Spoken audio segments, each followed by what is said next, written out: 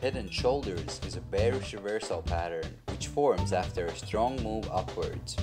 It consists of a peak as the left shoulder, a higher peak as the head, and a lower peak as the right shoulder, and a neckline which is being drawn connecting the two lows between the shoulders. Let's take a look at the chart. In an uptrend, the first peak forms. After a small retracement, price pushes higher, creating a higher peak. But as the bull trend is getting exhausted, bears drive the price down again. Then, seeing this as an opportunity to buy cheaply, bulls jump back in again, but this time they fail to reach the previous high, and bears take control, driving the price down again.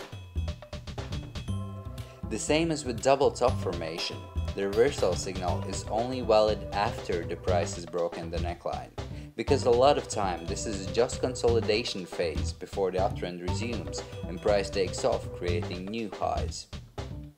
This pattern can produce three different necklines. The first one is a neckline with a rising slope. This one has the largest probability of failing the pattern, because there are no actual reversal signs as the price is still trending upwards, and a lot of times you are more likely to see trend continuation instead of reversal. The second is a horizontal neckline.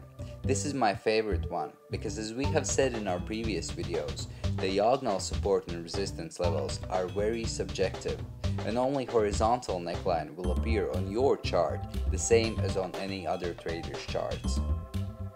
The third is a downward sloping neckline.